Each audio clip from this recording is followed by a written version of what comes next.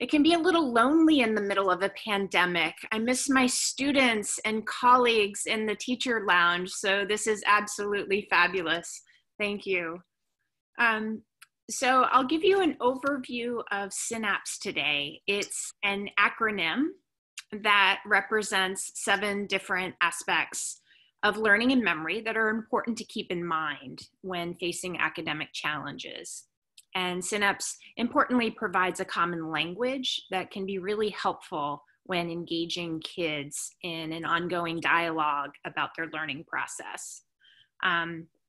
We use SYNAPSE to also introduce very specific learning strategies and tips that are associated with each aspect of learning and memory.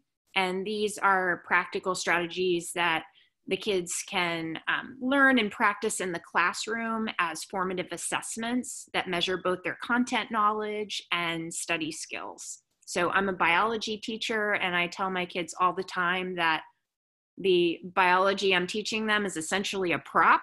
It's just a tool for them to learn how to learn and to develop these study skills. So when I was developing SYNAPSE with the Tang Institute, I had 2 big goals.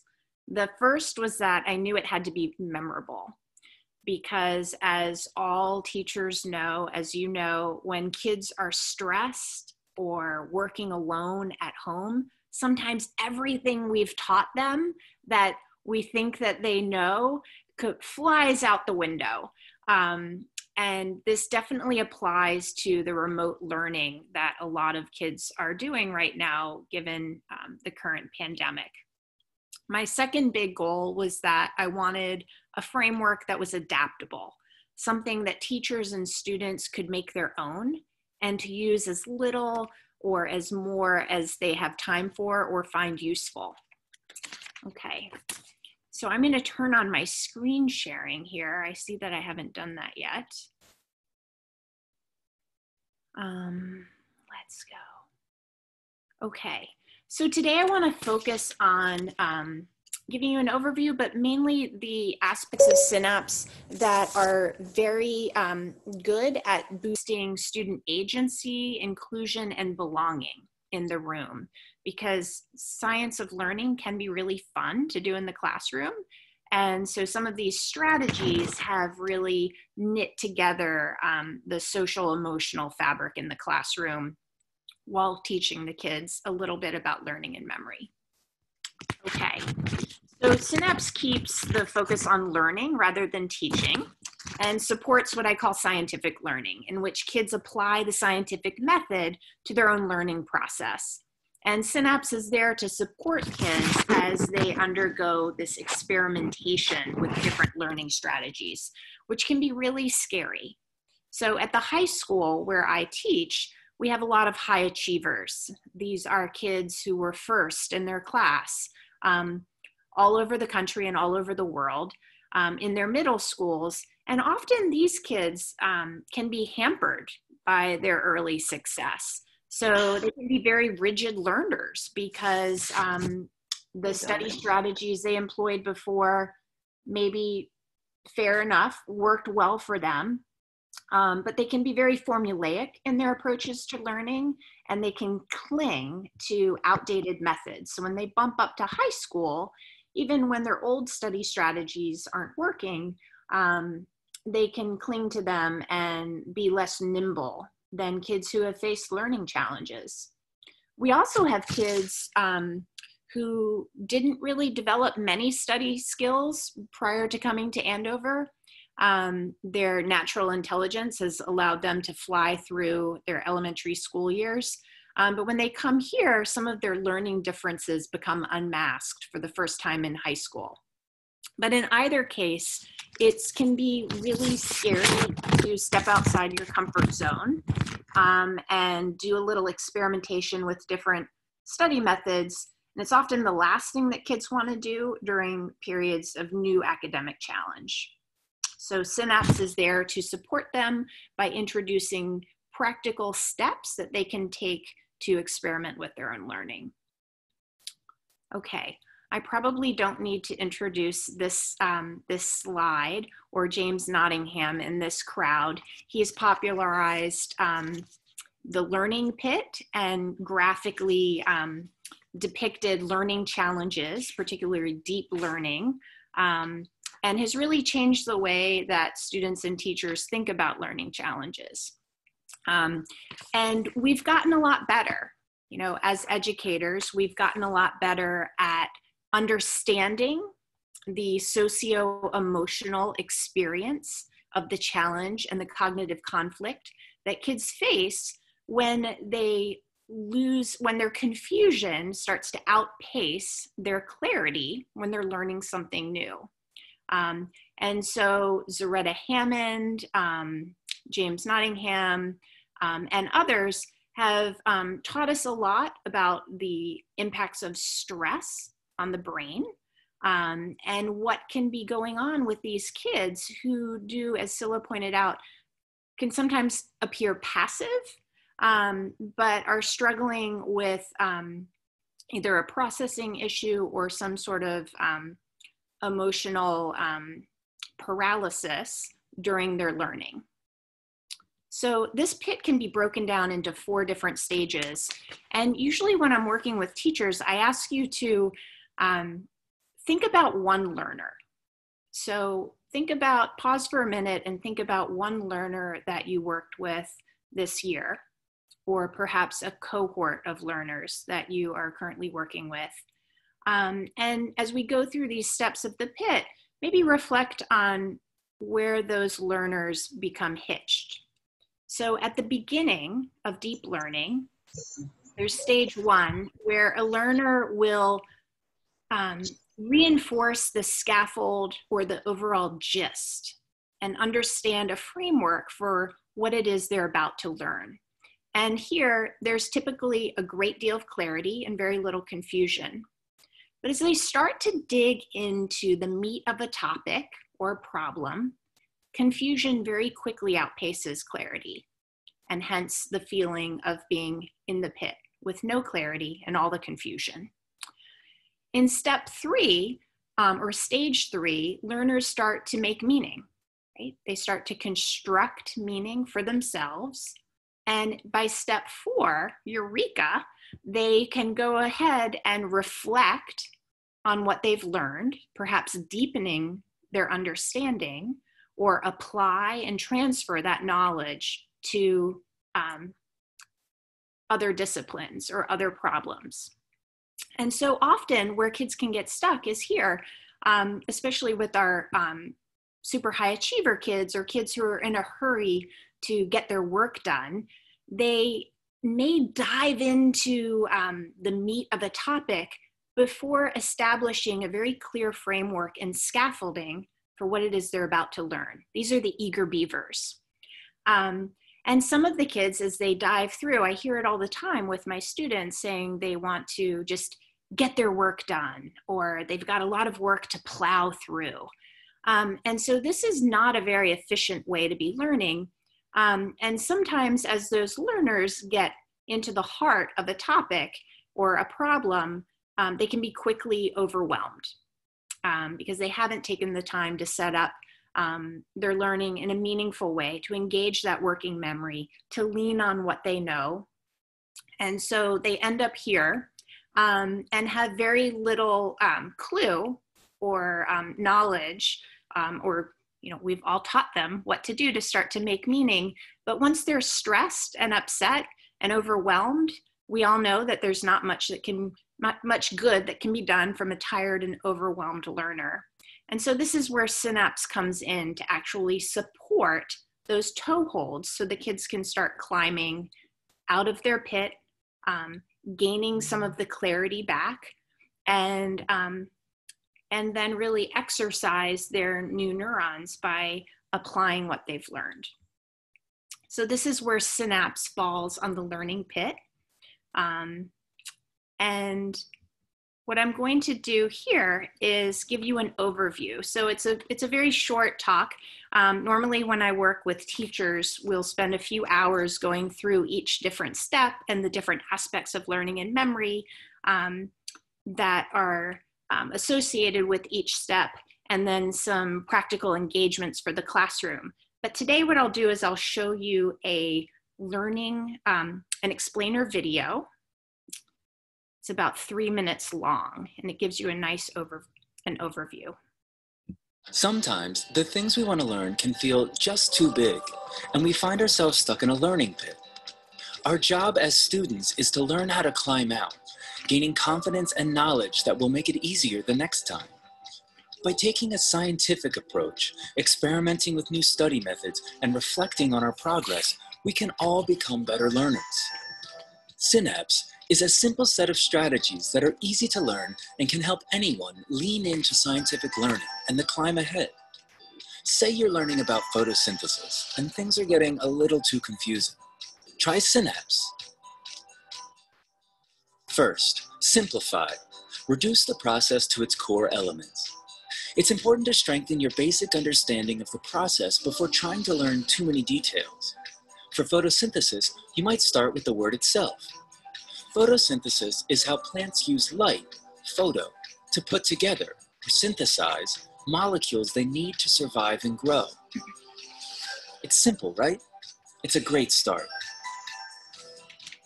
Yes, activate your growth mindset. This may seem simple or silly, but it's actually the most important step. You need to believe in yourself and have the confidence to take on new and exciting challenges. That's what a growth mindset is all about. Narrate. Convert what you're learning into a story. It's hard to remember dozens of facts, but it's really easy to remember a great story. Create an epic tale that weaves together the new information you're learning and share it with others. Who are the main characters? How do they interact? Where's the action, the drama? You'll remember concepts much easier this way. Associate. Connect new ideas to what you already know. No idea stands alone.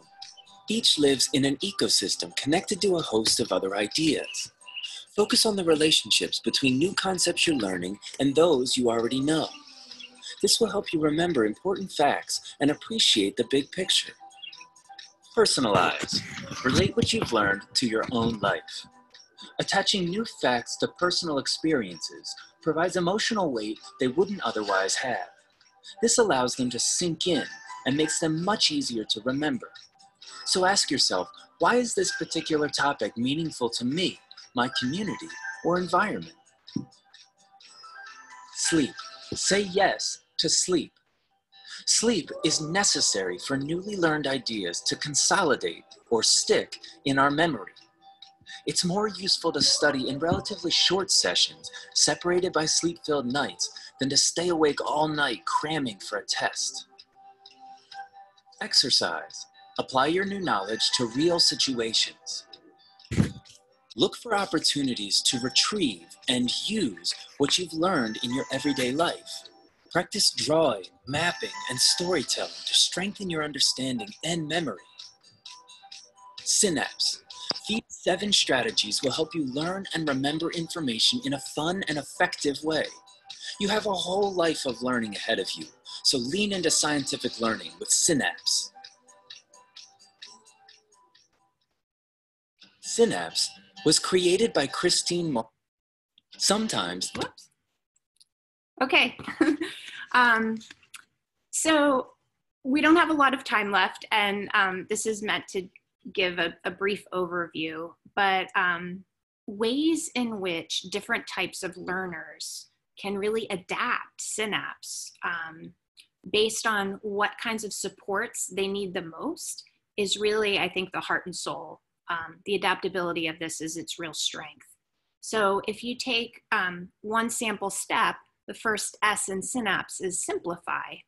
Up here, for kids who do have attention challenges, which is every single teenager, I live with a teenager, and social media and constant pinging of phones is just, the bane of our existence. Up here, for attention management, there are a few strategies, right? Down here, where there's really shifts over to processing and gist extraction. Often as a biology teacher, my kids will come to me and say, it's really hard to scaffold new learning when we're diving into a chapter or watching a video, and it's hard to really even understand any of the language that's being used. And so they really need a lot of support to extract the main idea and to break down the complexity. It's, not turning on the bathtub, it's filling it one thimbleful at a time. And then for those kids who quickly become overwhelmed, considering their resources.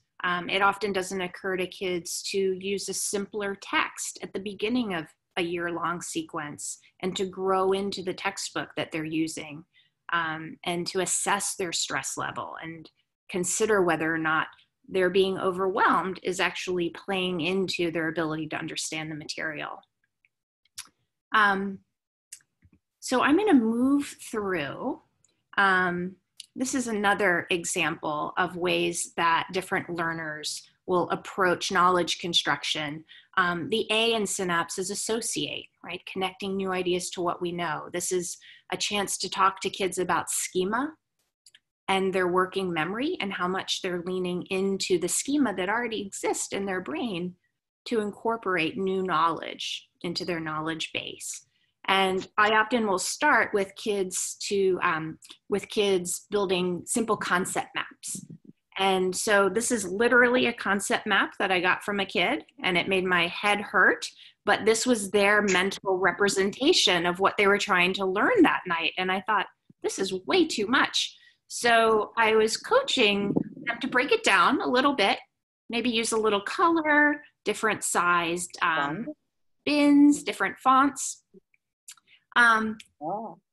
They could also approach it graphically, right?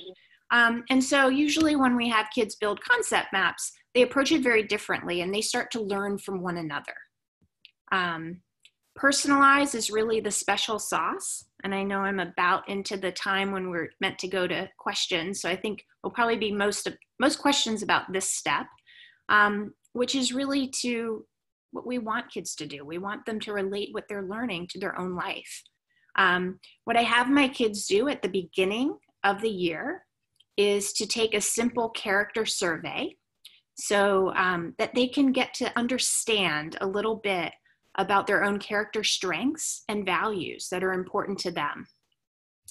And by taking this 10-minute survey through the Character Institute, they can get a sampling or a readout, an assessment of what's meaningful to them. So for Skylar here, Skylar's a real cerebral kid, right? Judgment, love of learning, some humor, but prudence, self-regulation rated very high for Skylar. So he might approach learning in a more orderly, systematic, methodologic way. Charlie, on the other hand, humor, curiosity, creativity, perseverance, great, zest. Charlie might take a very different approach, and synapse might mean something entirely different to Charlie, right? And the narratives that Charlie builds in the association maps Charlie puts together for learning, they might look entirely different from Skylar. But having them in the same room, celebrating that difference and learning to lean in to these character strengths while they're stepping outside their comfort zone, I think it's very important for kids to understand that if they're not approaching challenge by leaning into their own strengths, then not only are they outside their comfort zone in a very academic way, but they are in a social and emotional way as well. So to harness their strengths and to approach a learning challenge as girded in their own individuality and self-appreciation as possible really makes the biggest difference. It's very affirmative for the kids to celebrate who they are and to start sharing that. And in this way, our school has worked very hard to build an intentionally diverse community of learners.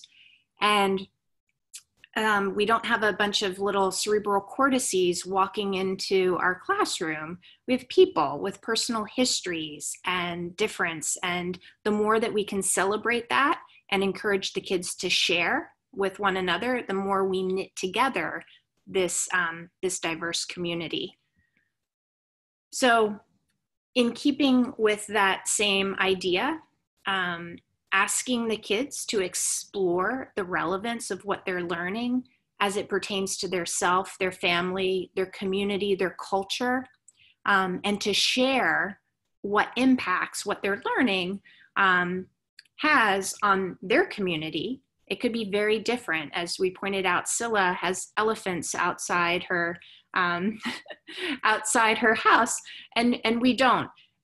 But kids coming from a very different culture or community can see and interpret and view what they're learning very differently, and it can mean something very different to them. And encouraging kids to share that as a powerful tool to boost their own learning is really the secret sauce, and has changed our classroom in ways that, you know, you just can't really describe in words.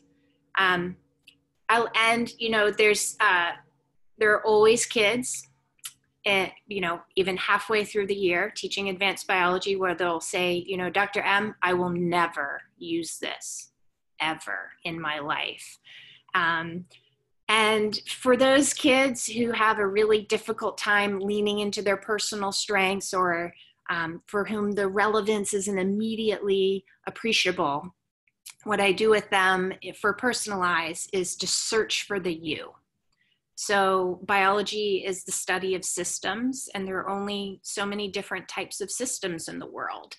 And so the dialogue or the interaction among members of an ecosystem or molecules within a cell has to resemble something that they've seen before, perhaps bringing about an autobiographical metaphor that the kids can use to help them remember what it is the fundamentals that they're trying to learn. And then of course with these kids, we hope that the more they know, the more they will want to explore the relevance and find the topic interesting. But there's always a few, right? And that's why we love teaching. That's the challenge that keeps us going every day. I want to stop here because I'm hoping to receive some questions from the audience. I do have a web page here, Laboratory for Learning, where there's a whole lot more information for those of you who are interested. And as Felicia pointed out, I'm pretty easy to find online.